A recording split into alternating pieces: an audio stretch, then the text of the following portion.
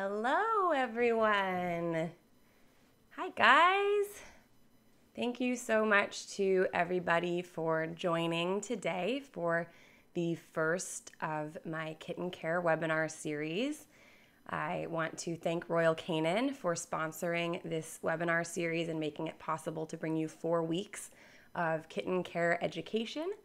I want you to know that next Saturday I will be doing a webinar at the same time, and that will be available here on YouTube and also on the Facebook pages for Kitten Lady and Royal Canin. It will be April 25th, a webinar on the topic of growing kittens who are getting ready for adoption, weaning. I'll also have a webinar on May 2nd, which is about keeping kittens healthy and caring for the most fragile felines. And then on May 9th, I will be doing my 4th webinar, which is all about feral felines, taking care of hissy spitty kittens, and what to do when you encounter a kitten outside. So if you are registered at kittenlady.org/webinar, you're going to get a follow-up email with supplemental materials and some additional resources. So please make sure you go on there and register if you're interested in that. Finally, I want to say if you are having some questions that you'd like to ask during this webinar, you're welcome to type those into the chat wherever you're watching this.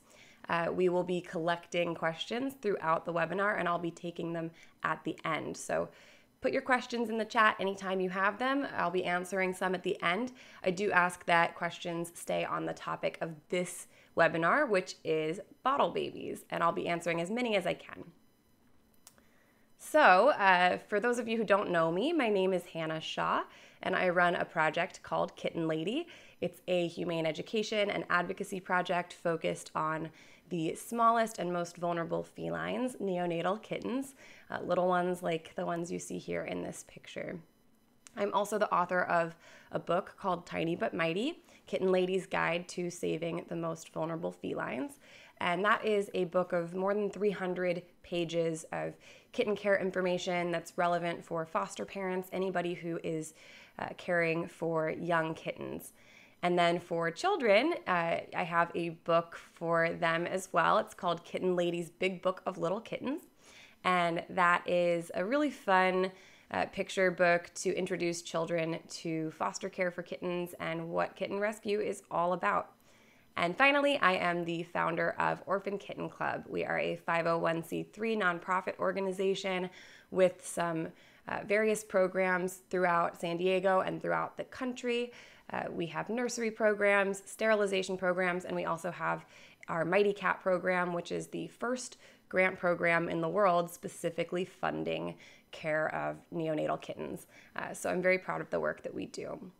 So today I am going to be telling you everything I know about the smallest and most vulnerable felines, little ones like Soba here, who fit in the palm of your hand, who at first look might seem very frail and fragile and defenseless and so tiny, but they are packed with so much potential to become a mighty, mighty cat. And here's Soba all grown up. And this is really my joy in life, is helping kittens make this transformation. So I've been doing this for more than a decade. I'm going to be sharing with you what I know. I'm really excited to talk about this subject with all of you, especially right now because we are entering kitten season. Kitten season is the time of year where there are a lot of cats being born on the streets and in homes of people who have not sterilized their cats. This is the time of year when shelters are seeing more kittens come in than any other time. And these kittens are entering shelters in boxes and buckets, and the shelters really need our support to have somewhere for them to go. A lot of people don't realize that these young kittens are actually the most vulnerable felines in an animal shelter. So that might surprise you. Why are these kittens so vulnerable? Well, there's a couple reasons for that. The first is that cats are an altricial species. So they are born blind, deaf, their eyes are closed, their ears are folded, they're defenseless, they can't regulate their own body temperature, they're entirely dependent on their moms for everything from warmth to nutrition to safety. They also have underdeveloped immune systems, which means that they are more susceptible to illness, especially in a high volume setting like in an animal shelter or outside in a cat colony. And many of them, unfortunately, do become separated from their moms, either because they truly do become separated from mom, something happens to mom, or more commonly because people scoop them up outside, they find these kittens outdoors and don't realize mom is right around the corner. So a lot of these kittens end up entering our shelter system in the United States. And, you might ask, well, can't the shelter just take care of them? And the truth is that, most shelters in the United States are not set up to care for little kittens like the one you see in this picture. Most shelters don't have 24-hour care facilities where they can take care of neonatal kittens around the clock. That means that, the same day that kitten comes into the shelter, we really want to be able to get them right back out into a foster home. Kittens can also be exposed to contagions in shelters that can be fatal for them. Like I said, they're very susceptible to illness. So they really do best when they are in a home environment, somewhere that they can be safe and quarantined. I know we all know about that right now. A shelter is also really an ideal place for an animal who is adoptable, so an animal who's looking for their forever home. We all know that, when you're looking for a new companion, you can go to your local shelter and find an adoptable animal. But these little ones are not adoptable because they're too young to be adopted. So that's why we really need kittens to be in foster care until they are adoption age. It's important to know that, most animal shelters don't have the ability to care for these little kittens around the clock. There are more than 3,500 animal shelters with facilities in the United States, but only about a dozen of them have 24-hour care facilities for neonatal kittens. So that tells you, the importance that if these kittens come into your local shelter, really they're relying on having a list of names of people like me and you who step in and save their lives. And all of this is to say that saving lives really is a community effort. This is a community-based issue, and so the solution is community-based as well. We know that when we open our homes, we exponentially grow the impact of an animal shelter. The animal shelter has limited square footage, limited staffing, limited capacity, but when we open our homes, that shelter doesn't just become a building, it becomes a whole community. I'm part of it, you're part of it, all of us are part of it together. So this is really a community effort. Now, I know that a lot of us are staying at home right now due to the coronavirus pandemic, and you might be interested in some of the ways that that's impacting animals. It certainly is having a big impact on kittens. The bad news is that shelters are operating with limited staffing right now, and that's because they can't have volunteers in the same capacity they typically can. They're cutting back on some staff in some areas because, of course, we want to keep our shelter staff safe as well. They're also having to do social distancing while keeping the shelter going as much as possible. But even spay-neuter is on hold in many parts of the country right now. And so we anticipate that there's going to be a high number of kittens being born this year. So more kittens being born, but less capacity on site at the shelter means now is really the most important moment in recent history to sign up to foster. Now, the good news is we're all staying at home, right? So this is a great time for you to start your fostering journey. And I know a lot of people have signed up to foster recently. That was actually why we wanted to do this webinar series, was to really give support to all of the wonderful, generous people who have opened their homes during this time to foster kittens. There's never been a better time to start. So if you are one of those foster homes, I want to say thank you for signing up. And I hope that these next 4 weeks are very educational for you and help you with your journey. I want to mention there are lots of different populations you can foster. So we are talking about orphaned kitten care today because that is a thing that people often struggle with. But I want to say you can also foster moms and babies. Moms and babies are a wonderful population to foster. There's a great need for that. And taking care of a mom and babies is so joyful. I always fall in love with the mom, and you'll learn a lot of things that are relevant to caring for a mom with babies today. But the nice thing about having a mom is, you care for the mom and the mom cares for the babies, and you sort of just are playing a supervisory role. So you're just making sure that the kittens really are gaining weight, the kittens are, doing well, but mom does a lot of the work for you. So that's a really nice place to start. If you're interested in starting out, why don't you sign up for Mom and Babies? You can also start with weaned kittens. Weaned kittens are the population we'll be talking about next week. We'll be talking about weaning. We'll be talking about, kittens who are ages 5 weeks plus. But this is a great place to start as well. These kittens can eat on their own, and they just need a lot of help with, learning behavioral growth. We're going to help them learn how to not bite our hands and climb our pants. We're going to get these guys healthy and prepared for their adoptive homes. So that's another population you can do. Medical kittens we'll be talking about in week 3. And these little ones are really wonderful to foster as well, because you get to help them overcome whatever it is they're going through, and you get to really feel so impactful when you foster medical kittens. So we'll be talking about all of the health conditions you might encounter with kittens in week 3, but just wanted to say that is a population you can foster. What about feral kittens? That's another population you can foster. These little ones are really fun as well. You can help them on their journey, and we'll be talking about them in week 4. But today we'll be talking about bottle babies, orphaned neonatal kittens, these very young, tiny kittens who need all of that extra bottle feeding support. This is my favorite population to foster, and it's also the population that has typically the greatest need. So if you have the ability to do this right now, that's the population that I would encourage you to consider fostering. You might ask yourself if you have enough space in your home to foster. I know that a lot of people say, well, I wish I could foster, but I don't know that I have the room to. And to that I say, maybe you've never seen a kitten, but they're very small. They are quite small.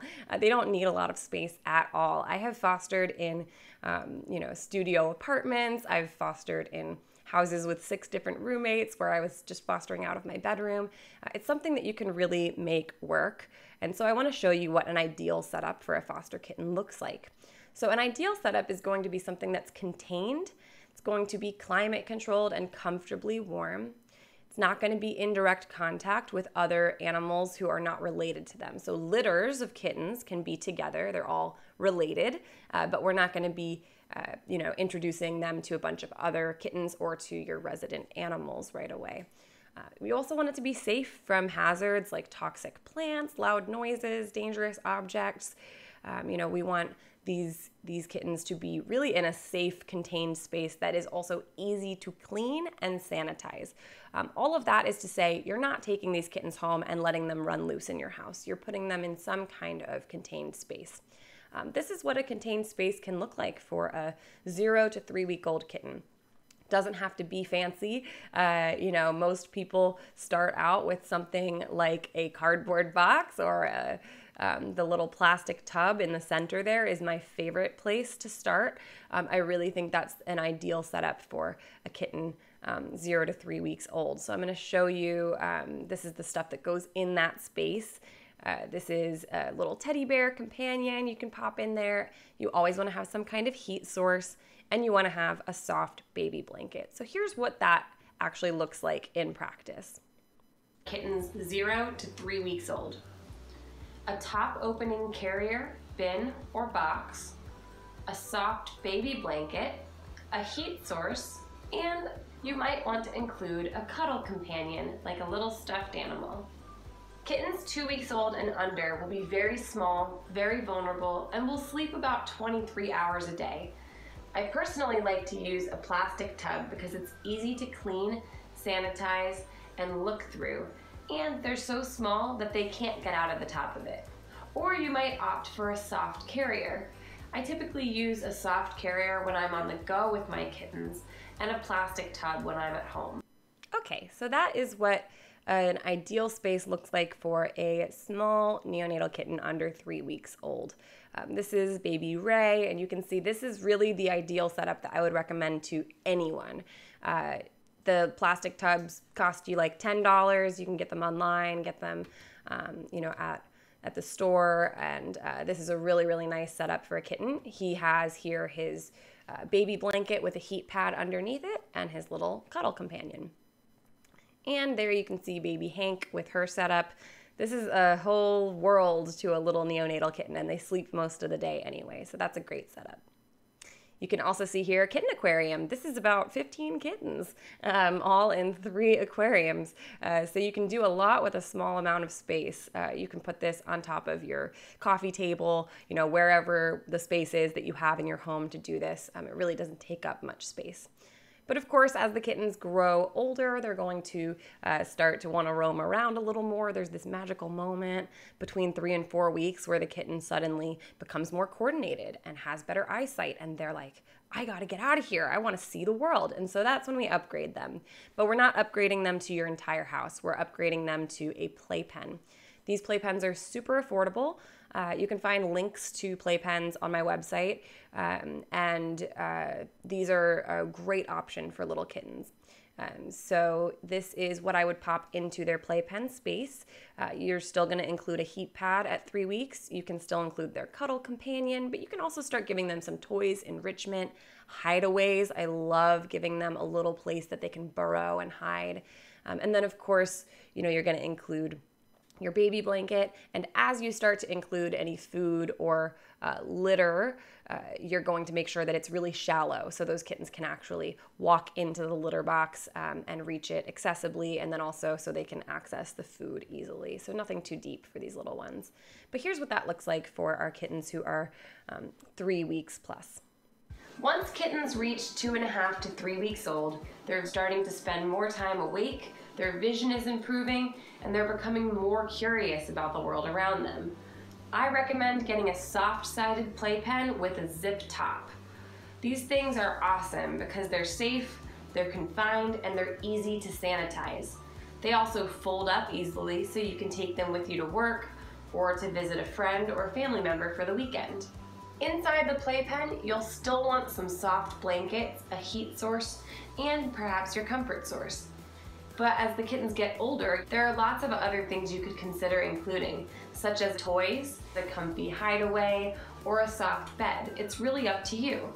Just make sure that everything is kitten safe and that they have all the essentials. Okay, so you can see that is like a whole apartment complex for a little kitten who is growing and, becoming interested in their surroundings. This is what that looks like overhead. The playpens are great. They come in a lot of different sizes, and you can pop them into the corner of a room or, into if you have a guest room, wherever it is that you can put that. But it's nice because it is contained, so it does keep them separate from other animals. There's my foster kitten Numpkin, and he is enjoying his little playpen apartment with his little crinkle ball and all of his blankets. It's a wonderful environment, and if you feel like, I don't know, is that really enough space? You have to think about the alternative. The best case scenario would be that they would be in a shelter and they would be there in a metal kennel. So this is actually more space than that typically, and it's a nice, soft, cozy environment for them. So absolutely you can raise a kitten in a playpen all the way through to adoption age. This is the other option. It's a plastic playpen that you can click together. I really like this because you can make it fit the room. So, you can make it into an L shape, or you can make it a small one or a gigantic one. We recently decided that we wanted to do this in our bedroom, so we made like a big one that took up all of the space in our bedroom so that the kittens were still contained, but they, had lots of space. So I really like these playpen setups, and you can find what works best for your space. Now, what about if you have cats at home already? A lot of people say, I would foster, but I have cats at home already. And the truth is, most people who foster kittens do already have cats at home. I have 3 cats at home, and 2 of them hate kittens and one of them loves kittens. Obviously, this is the one who loves kittens. And whether your cats love kittens or hate kittens, the thing to know is that you're never bringing kittens home with the goal of integrating them with your cats and making it so that everybody's getting along in your home. That's really not the goal of fostering. The goal of fostering, of course, is to get those kittens healthy and get them out of your house. You, no matter what, want to have a minimum quarantine period of 2 weeks for your kittens. That 2-week period is going to give you the opportunity to keep an eye on your kittens, monitor for any health conditions. During that time, you're also doing their preventative care, so you know that that kitten is getting dewormed. They're not going to have conditions that can spread to your cat. You want to really take at least 2 weeks to make sure that those kittens are robust and healthy. You always want to wash your hands after working with kittens. We all know the importance of quarantine and washing hands right now, but kitten people, we already knew this, right, guys? It's very, very important that if you have a kitten who has an unknown health history, which most of them do, we're just gonna, practice precaution. Wash our hands, keep them separate, no sharing supplies, no sharing litter boxes, no booping noses, no letting your cat lick their butt. We wanna keep them separate for at least 2 weeks. Of course, we're gonna keep our cats up to date on vaccines. You should be doing that anyway, but certainly when you're fostering, that is even more important. And then finally, the way that you can set this up, you can do this in a spare room if you have one, but if you don't have a spare room, that's okay. You can see here, Haroon is separated from our foster kittens by the plastic panels. And so they don't have to be on like total lockdown. They just have to not be able to physically interact with one another. I recommend if you are going to have them in your common space, put that playpen in an area that is not near your cat's favorite areas, right? So if cats are given the opportunity to avoid, they will typically avoid rather than be aggressive. So don't put the kittens next to your cat's favorite cat tree. Put them, in a corner of the living room that your cat doesn't walk near anyway. And really, you have to let your cat decide. After a couple of weeks, if the kittens are healthy and robust and your cat wants to interact with them, then that's up to you. Haroon really loves working with our foster kittens once they're about 6-7 weeks old. If they're healthy at that age, we will let him interact with them. But you may not have this situation with your cats, and that's totally fine. The next picture I'll show is very old. This is like a 9 or 10-year-old photo that I pulled up of my cat Coco. And she was interacting, as you can see, with one of my old foster kittens. And this was before I had the sense to know, don't force your cat to interact with your foster kittens. I never, ever have Coco and Eloise, my other cat, interact with my foster kittens because it's a bad experience for my cat. And it's also a bad experience for the foster kitten. So let your cat choose. But ultimately, the goal is to keep everybody safe, keep everybody happy, and of course your cat always comes first. Now you might ask, does it cost a lot to foster? Some people think that they're going to take on a big financial burden if they start fostering. But the important thing to know is that when you foster for an animal shelter or a rescue organization, they are sponsoring the care of that kitten. So your medical care is going to be covered, and in some cases, some supplies may be covered. It depends on the organization. So the important thing to do is reach out and you can ask them, hey, what is included if I foster? Are you able to provide for the kitten in ways that are medical, like vaccines, dewormers? I would say 99.9% of the time they're going to say yes. And then what about supplies? That's the other thing you want to consider. A lot of animal shelters and rescue programs do provide some or all of the supplies. That's why they have donors. They want to have the supplies so that you don't have to spend any money on this. That's the goal, I think, for most programs. And I can tell you, my nonprofit Orphan Kitten Club, a huge part of our grants that we do for kitten programs is helping shelters and rescues access these kitten supply kits so that people don't have to, it doesn't cost foster parents anything except time and love to foster. These are some kits that we just donated this week to the San Diego Humane Society here. And you can see what's in these kits. This is like a fully loaded foster kit, of course. Some organizations will vary in what they can provide. So again, definitely talk to your organization, but some organizations are going to be able to give you a great kit like this that has a scale and a heat pad and, nutritious food for the kitten to eat and baby blankets and all the stuff that you need. So if you're not able to get supplies through your organization, one thing you can do is seek another organization that can help you. But you can also do a kitten shower. Kitten shower is like a baby shower, but with kittens. So super, super cute. You can, right now, since people aren't able to socially gather, you could totally do an online kitten shower with a wish list and ask your friends to participate over, Zoom or whatever you want to do. Super cute idea. Great way to ask people to get involved. And just in general, the foster community is very supportive. We all want to help each other out. So supplies ideally should not be an issue of concern for you. In terms of finding what supplies you need, again, you can find that on my website. If you go to kittenlady.org/supplies, I have a lot of recommendations on there. So let's talk about how to tell what age a kitten is. This is maybe the most important thing that you can learn, because when you're taking in a kitten for the first time, you won't really know what's normal, what to expect, and what kind of care to provide if you don't know what age they are. So let's go through week by week and talk about kitten development. So the kitten on the left here is a newborn kitten. A newborn kitten is going to have their eyes closed. Their ears will be folded, but they also will have their ear canals shut. So these kittens can't hear you.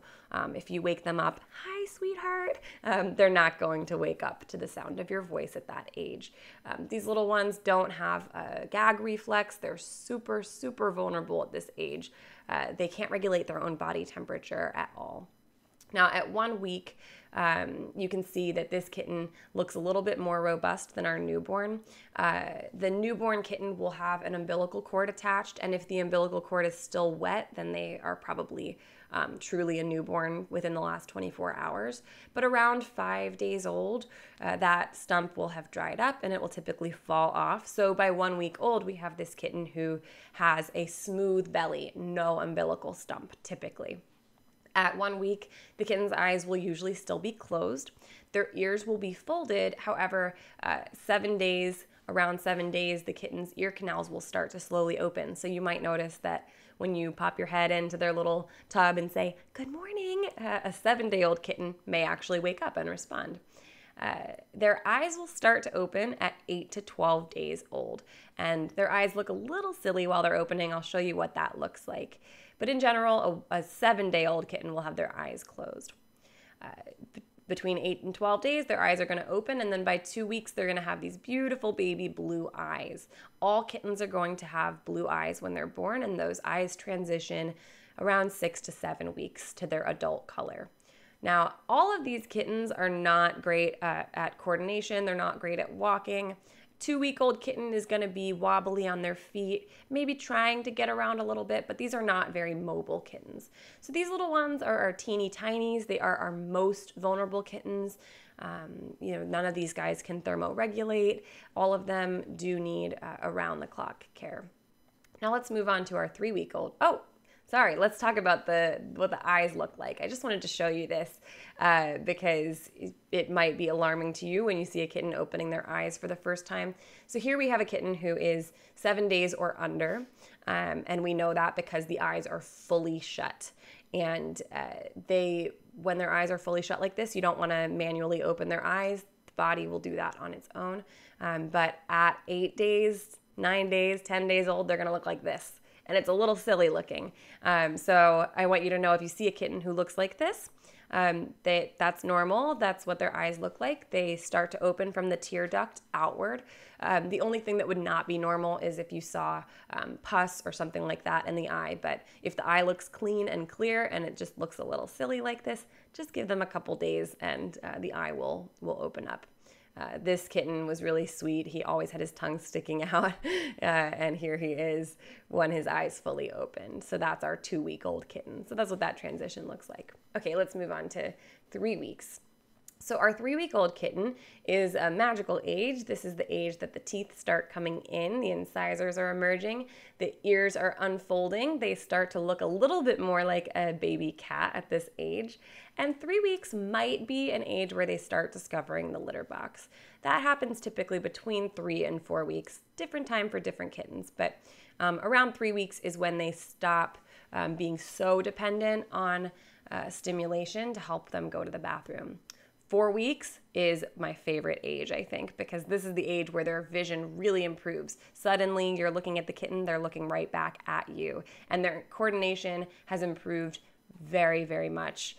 Between 3 and 4 weeks old, kittens are able to start really walking confidently. They can't run and climb yet, and they don't really play very much yet, but they can walk confidently. And the important thing about a 4-week-old to know is that their coordination is coming in right at the same time that their vision is coming in. And so this is a really great hand-eye coordination or paw-eye coordination age. You can start to show them a little toy and they'll actually track it with their eye and look back and forth and maybe even reach out to touch it. Those are great activities you can be doing with a 4-week-old kitten to help them get confident navigating their space and interacting with objects in the environment. 5 weeks old, our kittens are going to be weaning onto wet food. Their premolars are emerging, and 5 weeks is where this talk today will end because next week we'll pick up with our 5 and 6 week old kittens. So I'll just briefly show you what that age looks like. This is our 6, 7, and 8 week old kittens, and this is typically when the kitten is preparing for their forever home. We'll be talking about that in the next webinar. But none of the kittens on this page are bottle babies. All of these guys are weaned. All of them are, confidently becoming little micro cats, right? So we'll talk about these ages next week, but I just wanted to show you what they look like.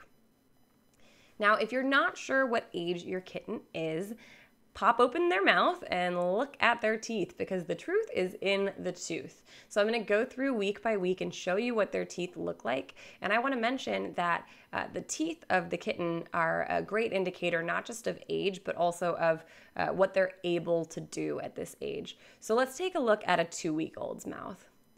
This is the mouth of a 2-week-old kitten. Do you see any teeth in there? There's no teeth in there. This is all gums.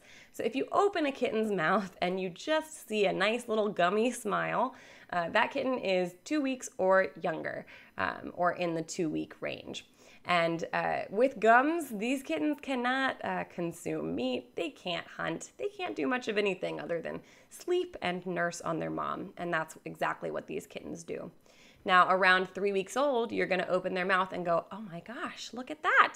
You got the cutest little baby teeth at the front of your mouth. So adorable. This is the incisors, and those are those tiny front teeth at the front of your cat's mouth. The incisors, of course, are very small, and these are not for hunting. These are not for consuming food. So if you see a kitten with these teeth, don't be fooled. This kitten cannot eat meat at this age. The incisors are actually used for grooming.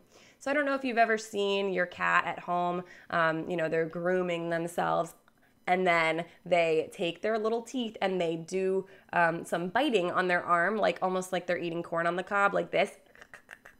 Have you ever seen that? Well, that is them using their incisors as a comb. They're actually combing through their fur with their incisors. So interestingly, at 3 weeks old, you'll see these kittens starting to do some grooming behaviors using their incisors, using their tongue. But these kittens can't eat on their own yet. 4 weeks old, we're going to see kittens get their canine teeth, and those are, of course, the big fang teeth that pop up on the sides right there. Those teeth are for hunting. They're for grasping around an object. And so 4 weeks, of course, they have their improved vision, they have their improved coordination, and they have these great little incisor teeth that can wrap around a toy. So these kittens are great at learning how to play. It's a great age to teach them how to play, but these kittens are not ready to consume fully a diet of meat yet. It's really once they get their premolars, these teeth on the side here, that they are fully loaded with teeth, ready to take on life beyond the bottle. That's what we'll be talking about next week, but these are our 5-week-old kittens. So I just want you to know that, if you're not sure what age a kitten is, pop open their mouth. Here we have 2, 3, 4, and 5-week-old kittens. And this age is all going to be our bottle babies up until the 5-week stage where we start to wean them. Okay, sorry, I should have warned you guys, but if you think you're not going to see cat butts in my talks, you're wrong. This is how you can tell what sex a kitten is. So on the left here we have a female kitten, and you'll see that if you look under the tail of a kitten, you're going to see that either they're female or male. On a female, you're going to see something that looks a little bit like a line or like a teardrop, and that's going to be really, really close to their butt. There's not a lot of fur in the middle there, is there? It's really right next to their butt, and it looks kind of flat, like a line or a teardrop. Compare that to the male kitten. He has a lot of fur in between his genitals and his butt, and it looks like a mound. There's a little bit of like a raised texture to it, and it's circular. So if you are looking under a kitten's tail and you're trying to figure out if they're female or male, you're going to ask yourself, does this look like a flat line with not a lot of fur in the middle? Or does this look like a circular mound with a lot of fur in the middle? That fur is where the kitten's testicles will descend, and they'll keep those for a short period of time until we neuter them, of course. And that is how you can tell if they're male or female. So now we're going to do a little pop quiz, and I'm going to have you guys call out in your homes, or you can put it in the chat. Do you think this kitten is male or female? Okay, let's do a quiz. Okay, what do you think?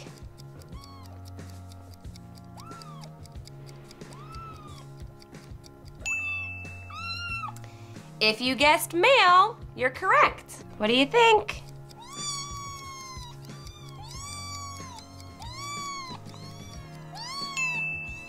If you guessed female, you're right. Okay, last one. Any guesses? If you guessed male, you're right. Okay, how did you do? Well, let me know how you did in the chat. I hope that you guys did well.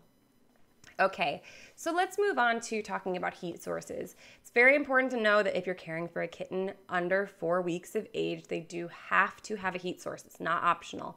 You have to give them a heat source because these kittens cannot thermoregulate. They can't keep themselves warm. They rely totally on mom and on huddling to stay warm. So they do have an instinct to seek radiant heat from their mother from birth. So they actually, even though they can't see and they can't hear, they can move towards and away from heat. So we're going to give them that option. We're going to give them the option of a warm space and a cool space. Here are some typical examples of heating sources you can use with kittens. There are definitely pros and cons to either of them, but the first one on the left here is a microwavable heat pad called a Snuggle Safe. That's what a lot of foster parents use. I have them in my home. I really like them. You microwave it for a couple of minutes and it stays warm for several hours. The benefit of that is you don't have to plug anything in. It's a little easier to take on the go or put in a carrier. But you do have to have a microwave and you do have to heat them every couple hours. Now, the electric heat pads can be great. You just have to make sure that you don't have one that turns off after 2 hours, because a lot of them do turn off. So you might think the kitten is warm, but they actually, the timer has gone off. Of course, those are also great for a stationary area, but they're not great for if you're taking a kitten on the go. And then a lot of people do this rice sock. You put dry rice into a sock, tie a knot at the end of the sock, and microwave that. That's okay in a pinch. It's something that I'll do if I have no other option. It does have some nice radiant heat coming off of it, but it does tend to cool down quite quickly. So if you're doing a rice mom, you're going to have to be heating that up pretty regularly. And then, of course, an incubator is something that's an option if you're doing a lot of kittens all the time. They have, very consistent, precise regulation of their temperature, but the thing there is just that they are a bulky and expensive device, so not something I would recommend to the casual foster parent, but maybe something good for shelters or people who foster very frequently. A few tips here. You want to always cover your heat pad. You never want to just give them like a snuggle safe with nothing over it. That can be pretty harsh direct heat. And we don't want to burn or overheat our kittens either. So we want to put some kind of nice super soft blanket and also their snuggle companions, so they kind of get to get in there and get snuggly with their stuffed animal. And then you also want to provide them a cool zone, because these kittens, like I said, they can move away and towards heat. So we don't ever want them to just have access to a hot area. We want them to have access to warmth and also the ability to get away from it if they get too warm. Let's talk about weighing kittens. Very important that you are weighing your kittens daily, at least daily. Every single day, you want to see your kittens gaining at least somewhere in the 7 to 14 grams per day range is a good range. I use a gram scale for this, which is going to be like a kitchen scale, something that you weigh food with. They're like $10. You can get them online. And the way that you weigh your kittens is put some kind of bowl on top of it with a blanket in the bowl, and then make sure you tear the scale, which means that it says 0 with all of the items on top of it. Then you can place your kitten into the bowl and the kitten will stay put because they're contained. You can weigh kittens at least once a day. With the little ones or with any kittens who are having any kind of health condition, I would weigh them at every single feeding, perhaps even pre and post feeding weight. So here's what it looks like when I am weighing a kitten. These are some kittens in this video that I had just gotten in. So I'm just learning who they are and how much they weigh. We're gonna find out the weight of the gray with socks. 157. That's not bad. 157 grams. So tiny. 121. 141. Okay. Okay, so you can see that that bowl keeps them nice and contained for the moment that you need them in there to weigh them. This is a kitten growth and monitoring chart. I'll send this as a supplemental material to everybody who signed up and registered today, but you can also access this in my book, Tiny But Mighty. But you can see you want to write it down because you're tracking their weight, not just, for your own fun, but also because you want to make sure that their weight is always going up. These guys are supposed to be growing, right? So we'll talk a lot more about target weights in the third webinar, but this is just some general information. Every foster parent should have a scale for their kittens. Okay, so now that you have a sense of the kitten's age and weight, you can start to plan your routine. And your routine for kittens is always going to be the same. They're always going to go to the bathroom, they're always gonna have a bottle, they're always going to get cleaned up, and then they're gonna go back to bed. The only thing that changes is the frequency of your feedings. So as the kittens grow older, they have a larger stomach capacity and they're able to hold more food in between feedings. Their feedings are not as frequent. This is what a kitten care schedule might look like. Of course, this is a guideline. This is not a rule book, but this is generally what you would expect. I don't want people to take this as a rule, though. Every kitten is going to be different. The important thing is that they are gaining weight and that they are eating, right? So this is a good guide. You can see that the weight is going to go up every week. The stomach capacity and amount that they eat at each feeding is going to go up per week. And then also the frequency of feeding is going to go down. So the older they get, you get a little bit more of a break in between feedings. But it is true, you do have to feed those newborn kittens quite frequently. Think about how often mom would be with them. She'd be with them pretty much all day. So we want to make sure that we're giving them that opportunity as well when they're very young. So I want to show you what a bottle baby care routine looks like, and then we'll break it down into its parts. But this is just a video showing the whole routine, what you can expect. In this video, I'm going to show you guys my neonatal kitten routine in my nursery and show you kind of how the flow works when I'm working with a litter of kittens to do their kitten routine. As you can see, in this room we have 2 incubators where the kittens live until they're 3 weeks old. The kittens I'm going to be working with today are 2.5 weeks old, which means they're eating about every 3.5 hours. So it is time for them to eat, and I'm going to show you guys their routine. So what I do when it's time to feed them is take one of them out, dollop's always at the front, close this back up, and then right here I have my tissues. So I just grab a couple tissues and I stimulate them to go to the bathroom. Dollop is going pee. After they go to the bathroom, I turn the scale on and I get a pre-feeding weight on the kitten in grams. Dollop's pre-feeding weight is 353 grams. Next up, I feed the kitten.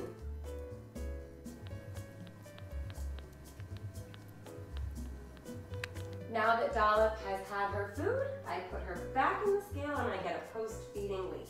She is 359. So that means that she gained 6 grams with her feeding. Now after they eat, you might need to clean them up. So I go into my wipe warmer and I pull out a wipe, and then I just clean her up. I clean her little face, and I clean her little butt. And that's it. Once she's all cleaned up, she can go back into the incubator. Okay, so that is what the full routine looks like, but now let's break it down into its parts. So the first thing you saw me doing is stimulating the kitten to go to the bathroom. Now that is something that you do with kittens who are 0 to about 3 weeks old. Every kitten's going to, be on a different timeline, but it usually goes up until around 3.5 weeks. And that is because mom would typically lick her young to help them go to the bathroom. So mom usually licks her young and then they know to go potty, and she actually consumes their waste, which is amazing. So if you have a mom and babies, you don't have to do this part.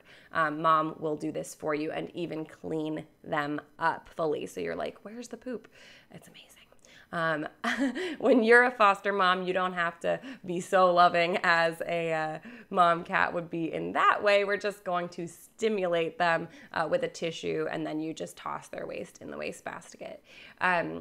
So we're going to choose some kind of absorbent tissue for this. So a tissue like you would blow your nose with, or toilet paper. We're not going to use anything really harsh like those hand towels you get in like a public restroom. We're not going to use that. Something very soft and absorbent. After we stimulate them to go to the bathroom, we're going to use a baby wipe to clean them up. So I'm going to show you in this next video. This is what it looks like when I'm stimulating a kitten.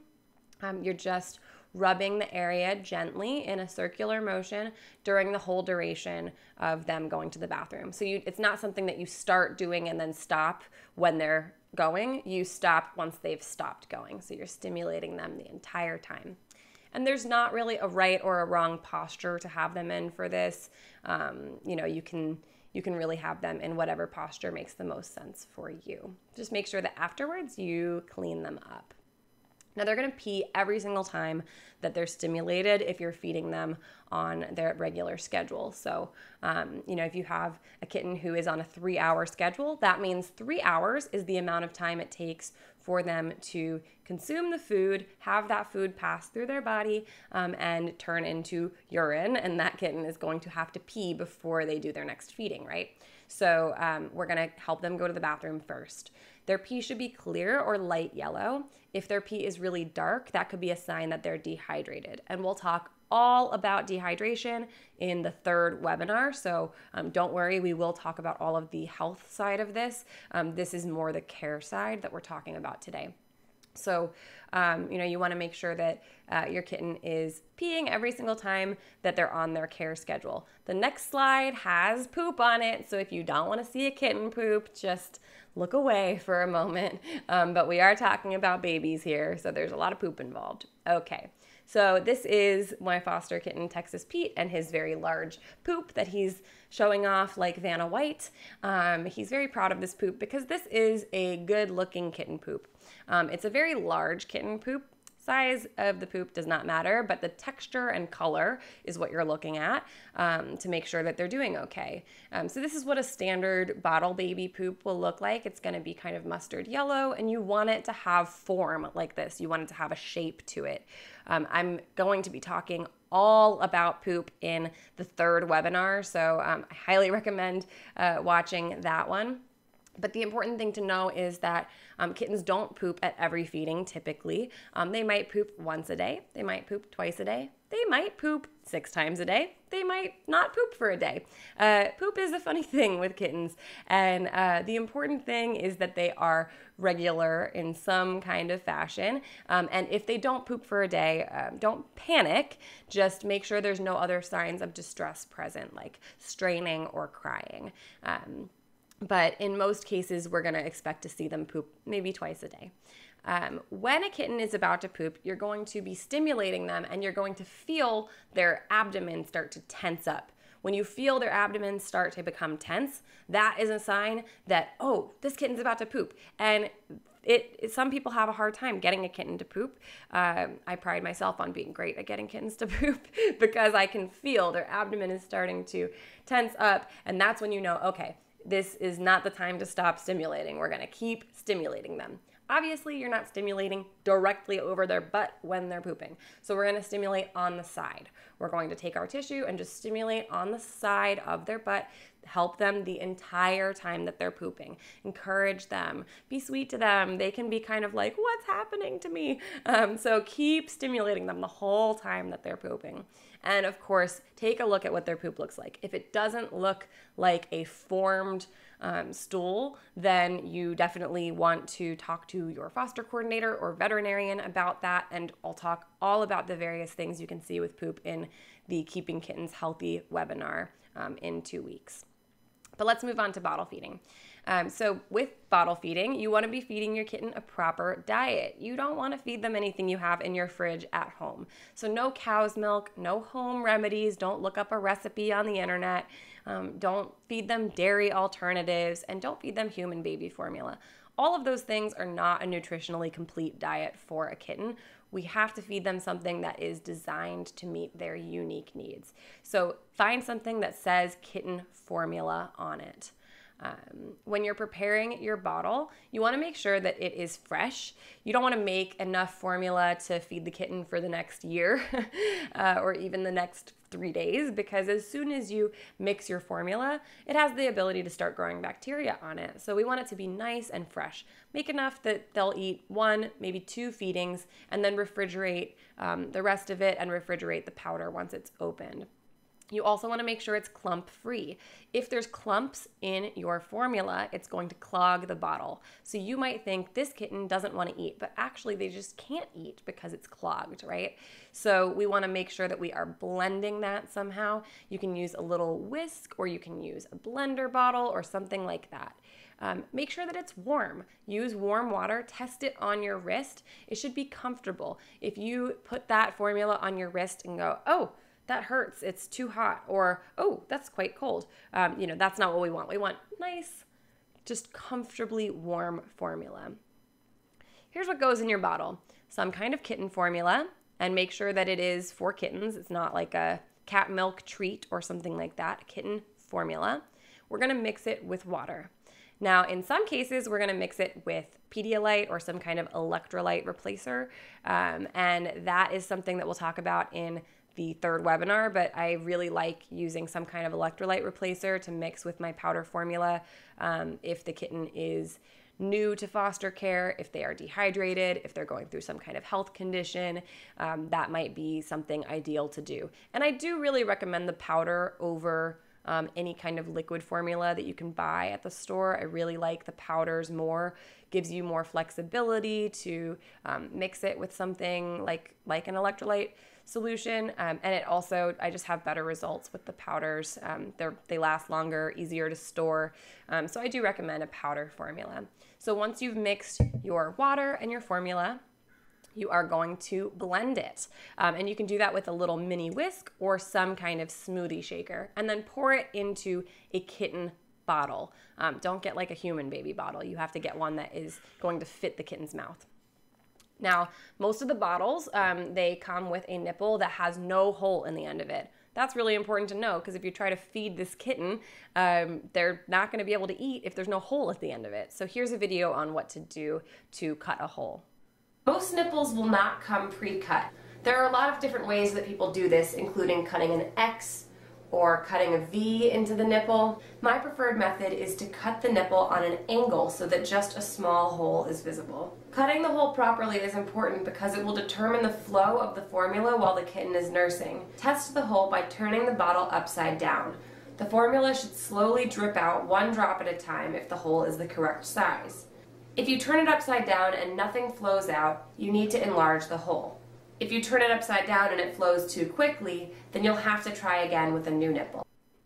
Okay, so that is just a guideline on using the nipples that come on the bottles, but there are also other attachments you can get. This is called a miracle nipple, and that's what I use and I really love. You can see that they look very similar to the actual nipple of a cat. So I find that these are a little bit more natural feeling for the kitten, and they come with a hole already cut on the end of it. So this is the Miracle Nipple Mini, and that's what I would recommend. They are a little expensive, but you can reuse them. Just make sure that you're sanitizing them after each litter, but you can reuse them. You can pop them onto a bottle, and I really, really do recommend that product.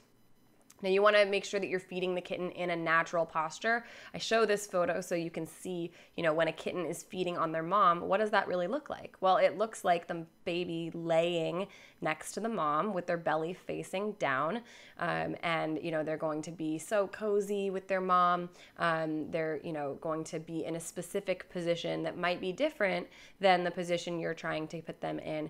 So let's try to feed them in as natural of a posture and as natural feeling of an environment as possible. So they should be in a position where their belly is down, horizontal towards the ground. I get a lot of questions about, well, what if the kitten sits up or tries to stand? All of that is okay as long as the belly is generally facing more down than it is up. So we want our kittens to be in a forward posture with their head in front of their hind limbs, right? But ideally, we want them to be in some kind of position like this. We never want to feed a kitten on her back because that can cause aspiration. Aspiration is where the kitten is actually inhaling the fluid down into their lungs, which can be deadly for them. So let's avoid aspiration. Let's feed them in a proper posture. Now, this video, I'm going to show you 2 different postures for kittens, and you'll see each kitten do both postures, and I want to show that all the way through so you can see what it looks like really when you're actually feeding a kitten. The posture that you feed them in with your hands, the position, it is just important that you have a couple of general principles that you'll see in this video. The kitten is in a posture that is safe for them, belly down. You can feel that they're swallowing with a finger, and you're guiding their head. So let's watch this little video and see some safe postures for kittens. Today, I'm going to show you my 2 favorite postures for bottle feeding. So when you're bottle feeding a kitten, obviously you want to do it in a safe and proper posture. And I want to show you 2 different ways that I like to do it depending on the kitten's preference. So no matter what, you're always going to start by grabbing your bottle with your dominant hand. I'm right-handed, so I grab my bottle with my right hand. And then with my non-dominant hand, I'm going to pick up the kitten. Now for this first posture, what I'm going to do is I'm going to use my index finger and my thumb, and I'm going to place that on the sides of the kitten's head. So I'm just gently grasping the sides of the kitten's head. I'm not squeezing, I'm just helping her get in position. Then with my middle finger, I'm going to actually lay that across her throat. So it looks like this, and then the middle finger comes onto the throat. So here's what that posture looks like. So Pepita doesn't really love that posture. What she really likes is my second posture, which is using this space between your index finger and your thumb to do an overhand feed. So I'm going to take that space and put it over her head, and then with my index finger I can feel that she's swallowing. So I'm going to show you what that looks like.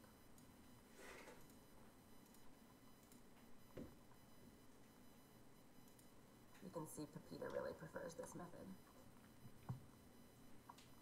So for the first posture, I'm taking my index finger and my thumb, and I'm placing it on the sides of the kitten's head like this.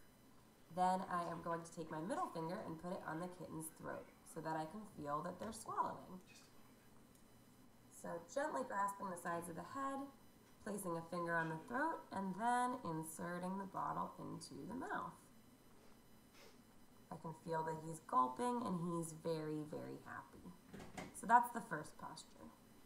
Then for the second posture, we have the overhand. I'm going to take this space in between my index finger and my thumb, and I'm going to lay it over his head like this. Now I can feel that he's swallowing using my index finger. So both of these methods are perfectly good. Some kittens prefer this second method. I think it allows them to feel like they're really rooting, and it actually partially covers their eyes, so it makes some nice darkness. But really, either method is perfectly fine. Okay, so you could see in that video there's a couple different positions, hand positions that you can feed the kitten in, but all of them are meeting the same general principles. The first is that we are holding the kitten's head in place for stabilization during feeding. And the reason I say that is a lot of people are kind of scared to handle the kitten when they are first bottle feeding, but you have to guide the kitten. They don't know what's going on. So you have to really be their guide, and that means that you're going to actually hold their head gently in place while you're introducing the nipple into the mouth, especially when the kitten is first getting used to bottle feeding. When you introduce the nipple into the mouth, you're going to invert the bottle. So you can see the bottle is actually held up on an angle. That allows gravity to help some of that formula come down, but also we want to make sure that it's at an angle where the fluid line is above the hole where the kitten is actually suckling. So we never want to have so little formula in the bottle that they're actually suckling air, right? We want them to only be suckling formula. You don't ever want to squeeze the bottle. You can apply the lightest amount of pressure to the bottle just to kind of pressurize it, let one drop fall out of the bottom of it, but you never squeeze a bottle into a kitten's mouth. The reason being that if you squeeze formula into a kitten's mouth, it could possibly go down into their lungs, right? So we want the kitten to be guiding the flow. Ideally, the kitten will roll her tongue like a taco and latch. And that is really what we want to see with these little ones, is a latch. You can see this kitten is latched, and in this video, I'll show you what a good latch looks like. Latching is when a kitten makes a U shape with her tongue and suckles to drink the formula. You'll know she's latched when she looks like she's very engaged and active, maybe even with the telltale ear wiggle. Place a finger on her throat to ensure that she's swallowing as she eats. You'll be able to feel each gulp, which will let you know that she's eating properly. Here's what a good latch looks like. All right. So you can see that kitten is definitely engaged and latching. That's what we ideally would like to see. Now, what about syringe feeding? Syringe feeding is something that some people like to do. I like to do it mostly with kittens who are under 10 days old. That's because sometimes, these guys are eating a really small quantity of food, so you can really measure out what they're eating quite well.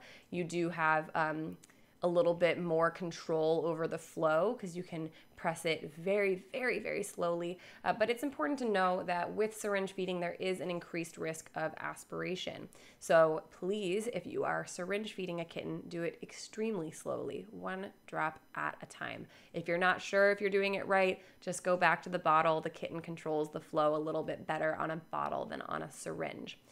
Some other advice for syringe feeding, please, if you're using a syringe, don't reuse the same one over and over and over. Even if you're cleaning it, they can get a little bit tacky, and then it is hard for the kitten to eat. You're pressing it and it can kind of get stuck, and then it presses very quickly, and it can actually make the kitten aspirate. So we want to be very, very careful. Don't reuse single-use syringes in that way. But this is what it looks like. This is that same kitten, Gordon, on a syringe. And I just want you to see how slow this goes. It's extremely slow. One tiny drop at a time. You can't do it slowly enough. So just be very careful if you are syringe feeding. You can see one tiny drop at a time. Okay. What if the kitten won't latch? That's a big question I always get. And the truth is that even with my kittens, most of the time, if I get a brand new kitten in, they don't latch very well for the first maybe 2-3 feedings until they get used to it. So it's important to know that even if a kitten won't latch, you still do need to get some nutrition into them, right? There's some things that we can do. The first thing is check for errors. Is there something wrong with the bottle? Did you cut a hole in it? Is the formula clumping? Is the formula too cold? Is it not comfortable for them? You can also do lots of things that I'll explain on the next video to help them be a little more comfortable. But in general, you want to be very patient with your kittens. If you're getting frustrated because they're frustrated, then I highly encourage you to put the kitten down, take a deep breath, go for a little walk, come back, do it again. We have to be really gentle with them. If a kitten truly will not latch, then 1 drop at a time can be fed. You're applying 1 drop onto the tongue and then watching them swallow it. 1 drop onto the tongue, watching them swallow it. And placing a finger on the throat is going to help ensure that they really are doing that. But ideally, the goal is always to get them to latch and engage. Now, in this video, I'm going to talk about some strategies for keeping the kitten comforted so that they will actually latch, because one thing to keep in mind is when we're fostering kittens, this is not natural feeling for them. They do have a natural instinct to root and to suckle, but what the situations we're putting them in don't always feel very natural to them. So what can we do to make this feel more like they really are with their mom? Because with mom, they're going to know what to do. So what are some things we can do? In this video, I'll show a little bit about that. In the wild, a mama cat will hide her babies in a nice, cozy, warm nesting area, and that's where they'll stay for the first weeks of life. But when we foster kittens, we might take them out of their nesting area and plop them onto a cold table or into our lap, and that's not really natural for them. So something that might help is feeding them in their warm, cozy nesting box where they feel most comfortable and at ease. Research shows that the suckling reflex is strongest the moment that kittens wake up. So if you've got a tricky baby, try mimicking the way they would eat from their mama. They would be asleep, the mama would wake them up by licking, and then they would instantly start to root around, find a nipple, and suckle. So you can mimic this by waking them up with a gentle toothbrushing, and then instantly show them that nice warm bottle. It's easy to see that Kabu loves her stuffed animal mama, and so it can be nice to give her this while she's actually nursing. You can take the kitten and plop them right on top of their stuffed animal companion while they have their bottle. Kabu's already rooting around looking for food. You looking for food? Not yet, little one. Or if you really want to get creative, you can get yourself some plush gloves. These also mimic the comfort of a mama. I know the plush gloves are a little silly, but they're such a cute idea. The idea here really is like, what can we do to make it feel more natural for the kitten? Feeding them in a place that is dark and cozy, where they're really contained. Feeding them in their nesting box where it smells like them and their family and they're comfortable in there. Anything you can do to make it feel like a more natural setting for them is going to result in better results for latching. So I have more on that on the longer version of that video as well. You can find that on my YouTube. It's just called 10 Tips for Tricky Bottle Babies. Now, comfort is absolutely critical when you're working with little kittens. Comfort makes a big difference. We know that stress has negative implications for kittens and any animals in terms of their health, their happiness, their behavior. So we want to make sure that we're making our kittens as comfortable as we possibly can. One way of making sure kittens are comfortable is by making sure they have a routine. It's very easy for us to do that in a foster home. We can get them on that comfortable routine where they know that, they're going to be fed, they're going to be clean, they know that, they have all of their needs met. That's very comforting to them. But we also want to be mindful that these kittens, they're really sensitive to things like touch and sound and smell. Smell in particular is a big one for kittens because they're born with that intact. So, in this picture of baby Ray, he might be very bonded to his stuffed animal because that's all that he knows. And it starts to smell familiar to him. So when we take that away from him, that can be a little jarring.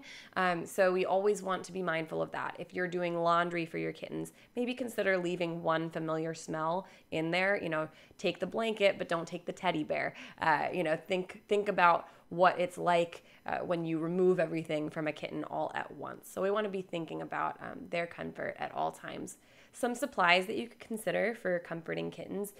Definitely a cuddle companion is something for every kitten, but essential for those little solo babies. We always want to give them a cuddle companion.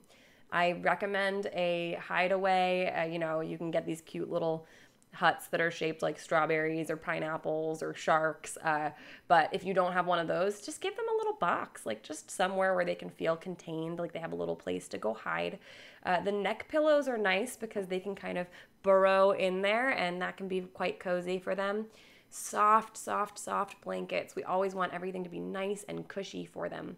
But then the toothbrush is a thing that maybe you have not integrated into your kitten routine yet that I do really recommend. I buy toothbrushes in bulk, and every litter that I foster gets their own toothbrush. Toothbrushes are great for encouraging grooming. We know that mom cats meticulously clean their young, and so we want to encourage our kittens to learn how to groom themselves, and a toothbrush is a great way to do that. Warm baby wipes, toothbrushes, those can really encourage a kitten to start grooming on their own. But not just for their comfort, but also for keeping them clean. We want to have these kittens know that we're going to keep them clean.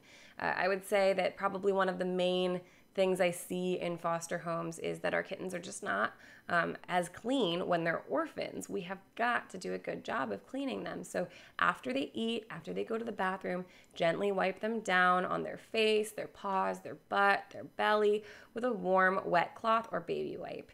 You don't want to let formula stick to the mouth and face, and you don't want to leave any urine residue behind. These kittens can really become very sensitive with their skin, and they can lose fur and have a lot of irritation.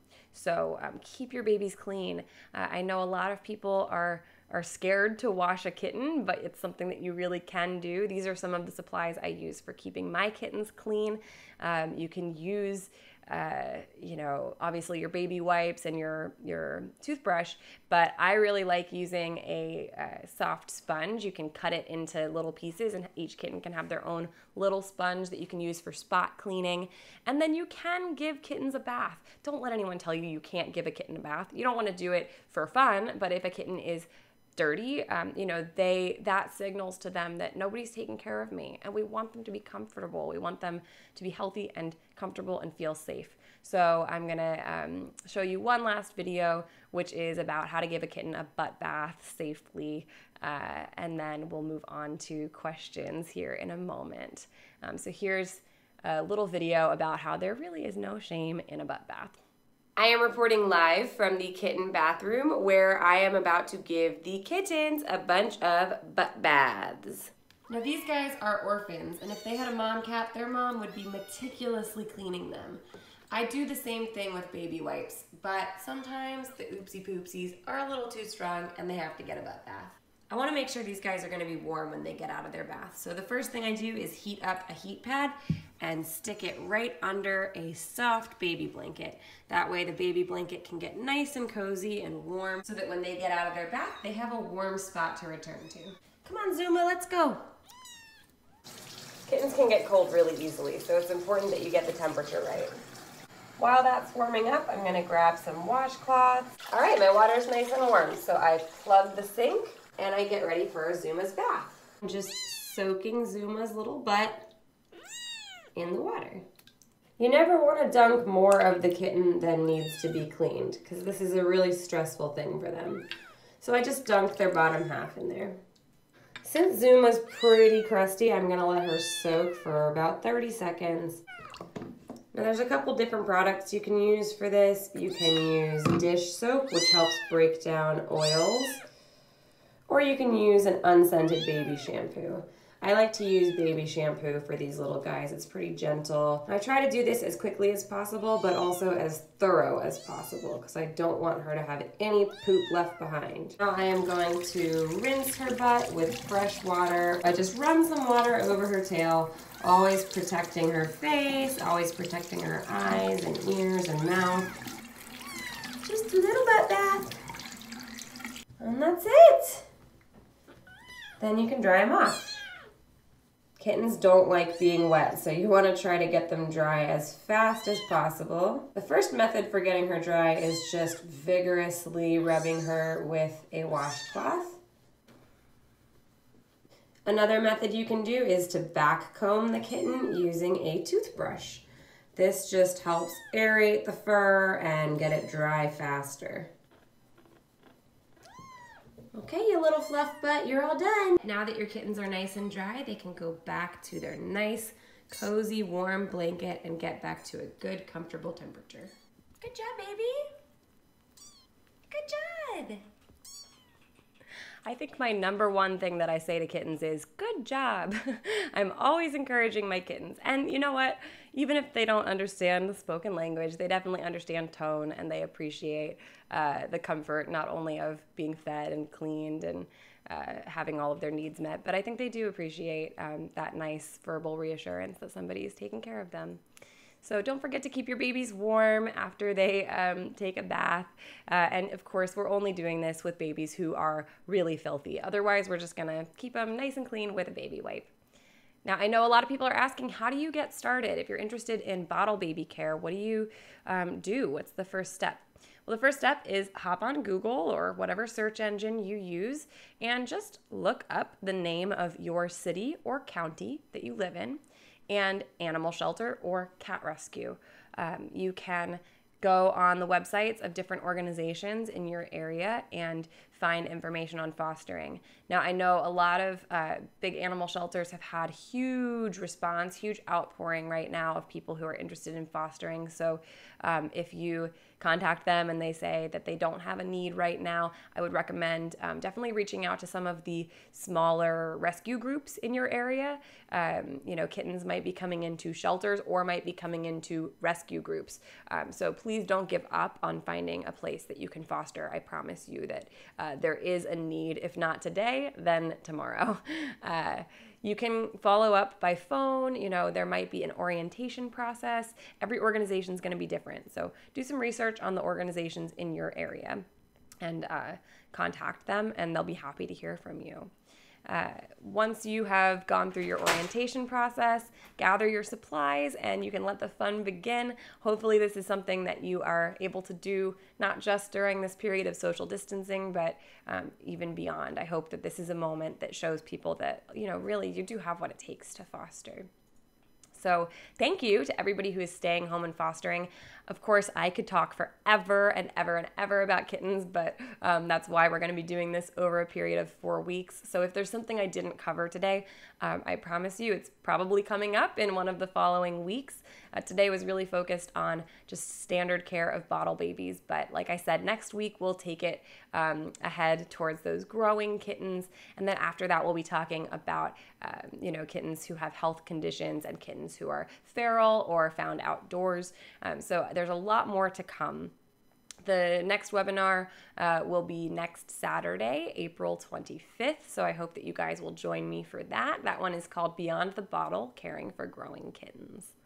So I do want to just say there's some additional resources available. My YouTube channel is youtube.com/kittenlady. I have a lot of videos on there about everything you might need to know about kittens, and I'm always adding more videos. And then also kittenlady.org. You can find a lot of materials there. I will be sending out my Orphan Kittens booklet PDF to everybody who registered for the webinar.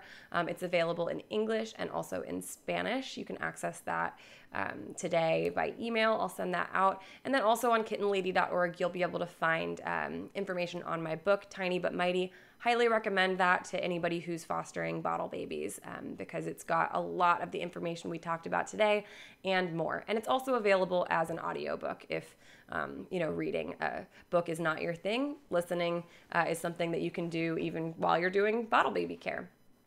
And my website is kittenlady.org. Lots of information there for foster parents.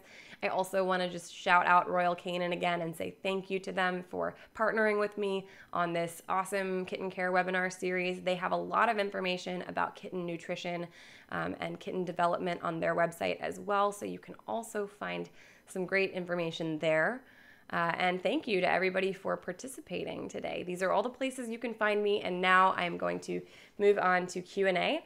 There's still time to ask questions, so if you have a question, you can pop it into the chat, and I'm going to start answering some of the questions now that I see coming in. So thank you guys very much. I really could talk all day. I mean, I think I could literally do this all day with you guys talking about kitten care. But let's see what some of these questions are that have come in. So I talked about this a little, but one question is, what do you do if your local humane society is not currently taking foster applications? Where else can you look to foster? So that is a really interesting situation we found ourselves in here. I think a lot of people in animal welfare, myself included, are surprised and delighted by how many people want to foster right now. And that means some humane societies, not all, but some of them have had a really large number of foster signups, and they may not be accepting applications, any additional applications at this time. But I don't want that to discourage you from signing up with another organization. So look up rescue groups. A great way to find rescue groups is to go on Pet Finder. If you go on petfinder.com and search your area, you'll see all of the rescue groups that are operating in your county, in your city, and you can contact them, because rescues are still going to be pulling kittens out of shelters right now, so they will definitely be happy to hear from you. There's a question about the best sterilizing products. How do you sterilize? And obviously, I will be definitely addressing that in the third webinar, which is called Keeping Kittens Healthy. Sterilizing is a major part of kitten care because, like I said, when these kittens come in, they have potentially unknown health history. They could be carrying anything, and we want to keep everything sterilized for their protection and also for the protection of your animals and any other animals who come into the home after. So I use a disinfectant. There's lots of different disinfectants on the market. The one that I use is called Rescue Disinfectant. I really like that one because it's designed for use in animal shelters and animal rescues. You can buy it as a concentrate. You can get a big bottle of it, and you just dilute it down according to the instructions on the bottle, and it lasts a long time, and it does great. So that's what I use, but there's a lot of information that I'll be covering in my third webinar, which is May 2nd, and that webinar will cover kind of the specifics of disinfecting different things in your home, whether it's like a tabletop or a soft stuffed animal, something like that. There's different things that you need. So the next question, let's see. I'm fostering a mom cat and babies. The mom takes care of all but one baby. What do you do? Do you bottle feed the one, or will mom come around? So that is definitely why I would recommend anyone who's fostering moms and babies still needs to know about orphan kitten care. Because when you're fostering a mom and babies, you are definitely gonna be monitoring every single step of the way and making sure that they really are all eating and having the care that they need. So even with mom and babies, we're weighing our kittens daily. We're making sure they're meeting their mark. And if they're not, then they may need supplemental feeding.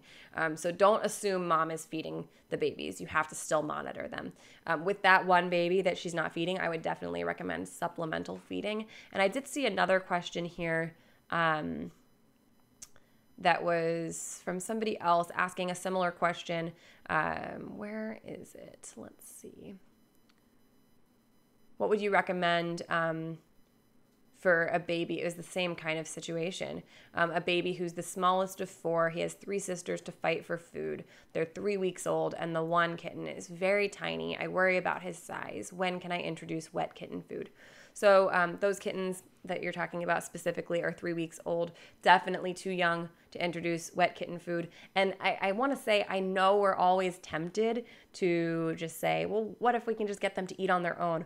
But that can really seriously backfire. When you prematurely wean a kitten and give them meat when they are too young to really be able to absorb those nutrients, they can really have bad outcomes. They can lose weight. They can have very bad diarrhea. They can fail to absorb the nutrients from the food.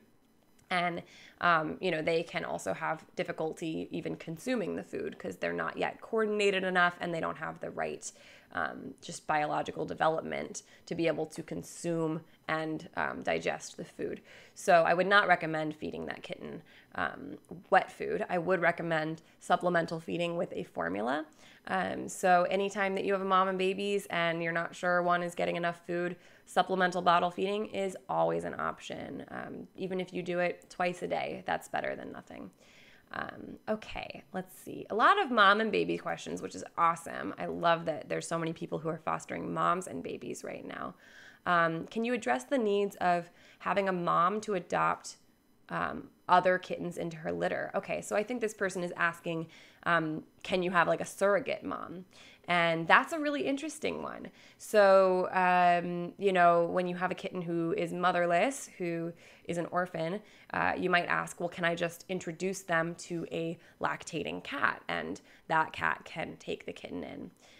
There are definitely some risks associated with that. The first risk would be, of course, that the mom rejects the kitten or is not happy with having another kitten brought in. So there can be a safety issue there. That's not always the case. Some moms will definitely take on a surrogate. And so that can work. But the big safety hazard is just that these kittens can carry illness. And so you have to know anytime you take a kitten who you just got in, who's a bottle baby, you're not gonna have a health history on this kitten because they're brand new to the world. So when you introduce that kitten to any other animal, whether that's a mom cat or another foster kitten or other babies that mom is nursing, then you are potentially exposing everyone to disease.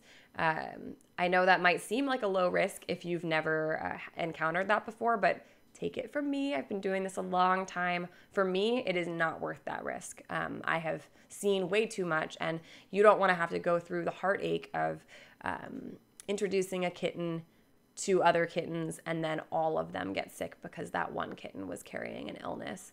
That being said, there are situations where that might be a suitable situation. I think a lot of animal welfare is kind of understanding that we're all working with different resources. We're all working with different scenarios. And so being able to adjust based on our specific situation is very important. So if you're in a situation where there is no access to formula, there's nobody who can bottle feed, the kitten is risking death otherwise, in that situation, then yes, maybe you would introduce the kitten to a surrogate mom. But really, if you're in a situation where there's the option of providing them bottle feeding, that is what I would recommend, just for the safety and protection of all. Okay, got a lot of questions coming in. Thank you guys so much for all of your participation today. Let's see. Nighttime is difficult for kitten care. Do you have any tips? Yeah, I do. I actually have a video that I almost included in this talk, but of course I talk way too much, so I actually cut it out. But I do have a video on my YouTube channel that is all about advice for people caring for kittens overnight. I think it's just called Overnight Care for Kittens. And, yeah, it is true that you have to take care of baby kittens overnight, and that can be a lot for somebody who's new to it. I have a couple pieces of advice. The first is, know that when your alarm goes off, you're going to want to help them because you know that you're the only option they have for food. So, you're a compassionate person, you're a foster parent, you're gonna want to get up. There's a lot you can do to prep for that. So, before nighttime, I would recommend making enough formula so that you can just go ahead and have it ready to go. You don't have to do a whole song and dance. Everything is prepped. You just feed them, help them go to the bathroom, clean them up, have everything right there. Some people even will keep their kittens in their bedroom so that they just have to, wake up, feed the kitten. But, I would recommend just having everything as prepared as possible. And then the other thing is, if you do live with somebody else who can do some of the care, that was not the case for me for the first many, many years that I was fostering. But I'm very fortunate now to have my partner, Andrew, who also loves kittens. And so we will do a little bit of staggering our sleep schedules when we have very, very small kittens, which just gives each of us a little bit more opportunity to sleep. So for instance, he's more of a nighttime person than I am, so I'll encourage him to stay up and play video games. I'll say, you should stay up and play video games, and while you're at it, you should do the midnight feeding. So that way I can go to sleep. He does the midnight feeding, and then he goes to sleep, and then I do the next one. But by that point, I've had many hours of sleep. So that can be a nice way to do it as well. But know that it's only a few minutes every few hours. It's really not... it's not as bad as it might sound, and you really don't know what it's like until you do it. So I recommend watching my video for some more tips. My number one thing is, as soon as your alarm goes off, put your feet on the ground. Just put your feet on the ground, because once your feet are on the ground, you're going to stand up and you're going to go feed them. So alarm, feet on the ground, go feed the kitten. But a lot more tips in that video. Okay. I'm worried if I do a mom and babies that the mom cats won't be adopted. What happens to moms that aren't adopted? Can you give any tips? Well, I would say that I would not be super concerned about that, because there's really no evidence that mom cats don't get adopted. It definitely is easy to find a home for an 8-week-old kitten, a little bit easier than finding a home for an adult cat. But what I would say is there's a couple things. One, you can adopt her out as a bonded pair with one of her babies. That is an option. Adopting a mom and a baby is a really magical thing, and I do that sometimes with my moms and babies, is send them with a kitten. So the person gets an adult cat and they get a little kitten. But also really just sharing their story, like sharing the mom's journey. People love an animal that has a story. And you always want it to be an uplifting story. You don't want to just tell a sob story. You want to tell that story of hope and show how, this mom has been so compassionate and sweet with her babies. And, one thing about mom cats is they tend to be, and not always, but they tend to be very, very sweet when they're going through caring for their babies. And so you can get some great videos of them just being lovey-dovey and let people know who the mom is. I mean, adult cats deserve and do get homes just like kittens do. So I wouldn't be super concerned about that. Just tell their story, maybe adopt them out with a baby, but don't worry about that. Mom cats rock. They're so fun to take care of. Okay, do a couple more questions. Some of the questions I'm seeing are things that I will be addressing later on. So I see a lot of questions like, how do I give a flea bath to a kitten? We're going to cover that in week 3. So please do register and attend those later sessions.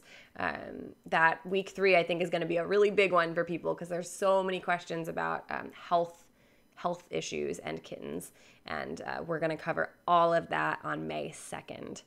But let's see what other ones we have that are relevant to today. What do you do if your kitten aspirates while feeding? That's a great question. So that can happen. The first thing to know is if a kitten aspirates, the way that you'll know typically is you're bottle feeding the kitten and all of a sudden you might see them go like or you might see a little bit of formula come out of their nose. If you see that, stop what you're doing immediately.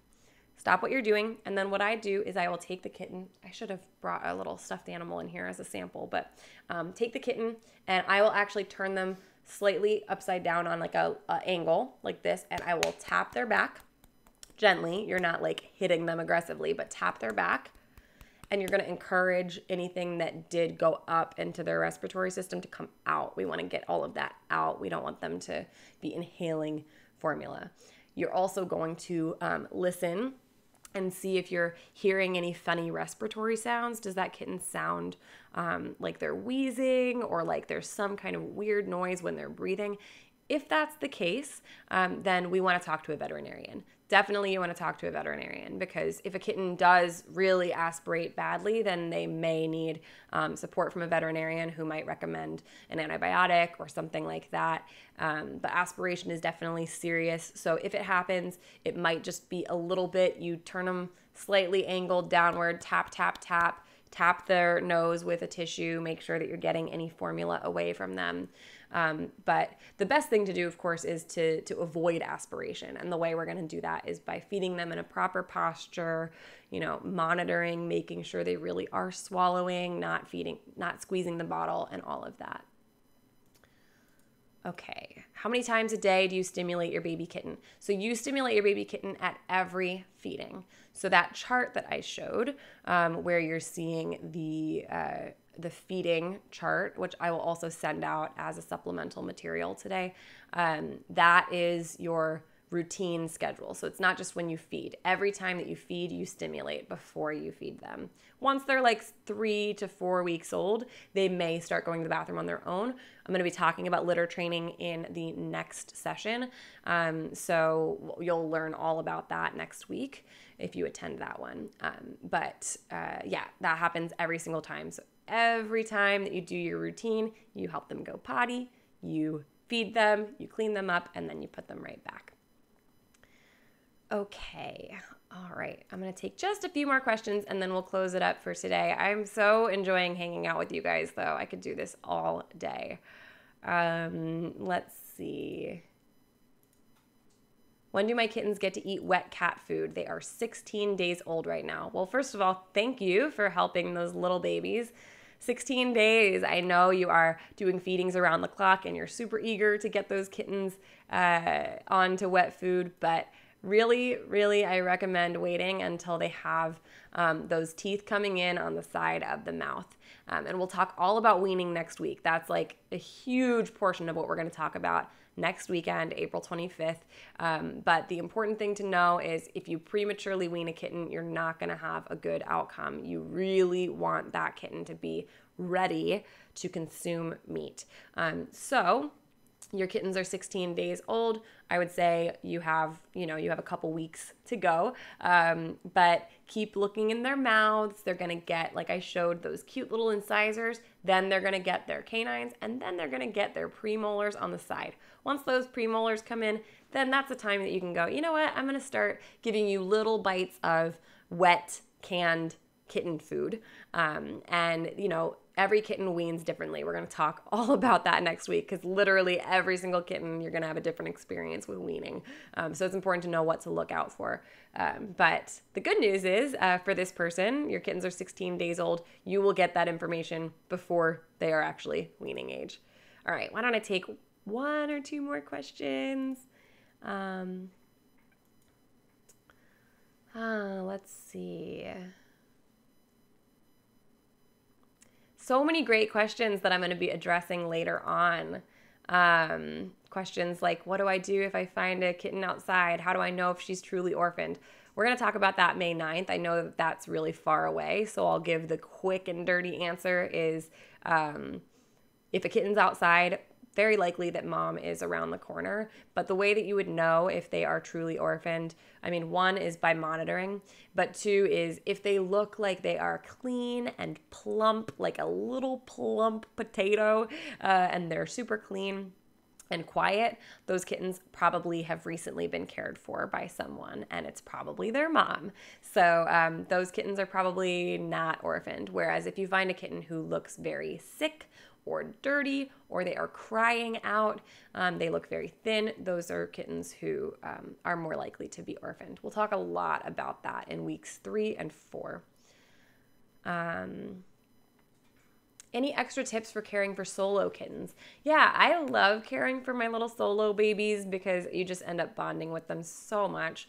I think my biggest tips for solo kittens is just really helping them know that they're not alone. So giving them, access to a stuffed animal, maybe even a stuffed animal that has a little heartbeat inside of it. You can get snuggle kitties.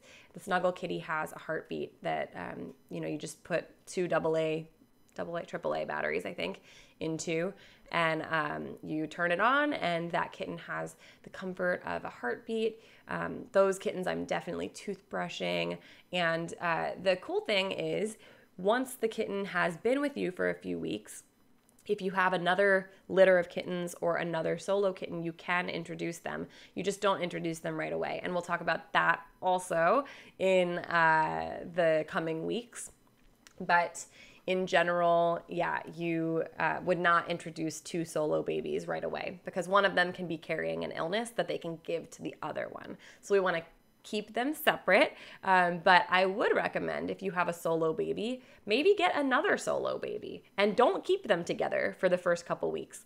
I will do that. If I get a solo baby, I'll tell the shelter, hey, I have a solo 1 week old. I'm looking for another solo 1 week old, and I'll raise them until they're 3 weeks old, separate. And then at 3 weeks, I will introduce them to each other and they can become best friends. Kittens definitely benefit from having a friend. So I would recommend, in any case that you can do that safely, to do that. All right, let's do maybe one last one. Oh, this is a great question.